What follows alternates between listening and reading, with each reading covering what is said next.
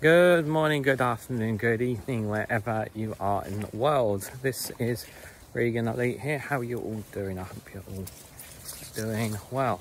This is another episode of Speaking My Mind. I'll speak about whatever is literally on my mind. So what I talk about today, I want to talk about the word trust. Trust, guys. You see, trust is a very hard thing to come by these days. Trust is something that is immeasurable. Trust is something that you earn and you gain.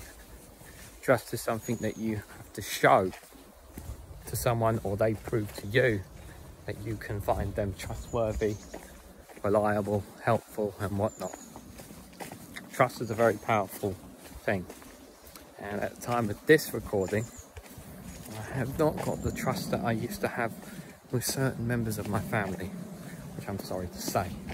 But that doesn't mean to say that it can't be the same as it was again in the future. But time will tell. That's a personal story that I will not be sharing. But what I will be sharing is trust in other aspects. You see, there are certain people who are regulars on my live stream, certain people with certain viewpoints that associate with mine that I would say to a certain extent I trust their judgment, shall we say, because of how the way they conduct themselves, the way they talk, the way they speak on my channel gives them a certain level of trust that I have with them within the community. So when they say something, I take a little bit more attention, pay a little bit more attention than I do to other comments, because they have earned more trust than others, shall we say. When someone brand new comes in, you immediately become wary of that person. So there was a person who I'm not going to name, who unfortunately broke their trust with me, who was a valuable member of the community. And again, at the time of this recording, it's entirely possible that things may change again in the future, but that trust was broken by words that they said. And here's the thing, like, we are all humans, we make mistakes, that's totally fine. And sometimes we say things that we shouldn't say. But when you're not sorry for your own actions, for your own words, you can't be blaming other people for them. You have to take ownership and responsibility. And believe me, I've made some terrible mistakes in my life. Some that I've taken ownership of and some I've not. And I do regret some of these things that I've done and said, but that is what it is. But I don't know if that person is ever sorry about what they said. And the thing is, the worst thing is that I still see that person in other places. But going back on the word trust, yeah, you know, so we talk about people you trust. Let's say you have a loved one. Yeah, you can trust them with anything. Trust them with your words, trust them with your issue. I would say the trust that you have with loved ones can vary depending on who that person is. Now, some people's relationship with their parents are more trustworthy than others. I would say that I'm more conscious. I would say I am more trustworthy of my partner than I am of my parents, 100%. That's definitely for sure. And that's not to say I don't trust my parents, but it certainly is not, definitely not the same as it used to be.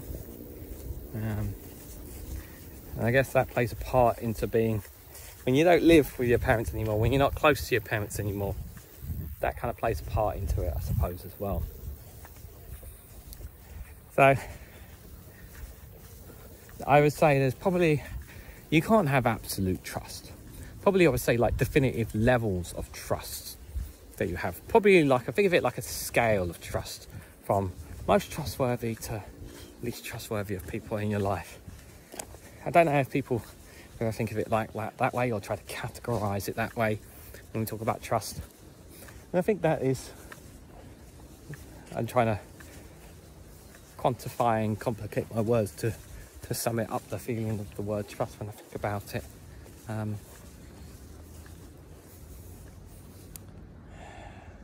But it's difficult.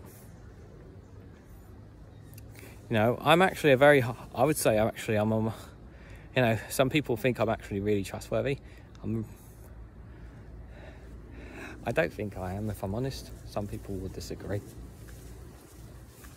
Mind you though, some people have shared some really deep, dark things about their lives with me privately. I haven't shared them, because obviously why would I? But I guess there is that trust there, I suppose, if people have in me.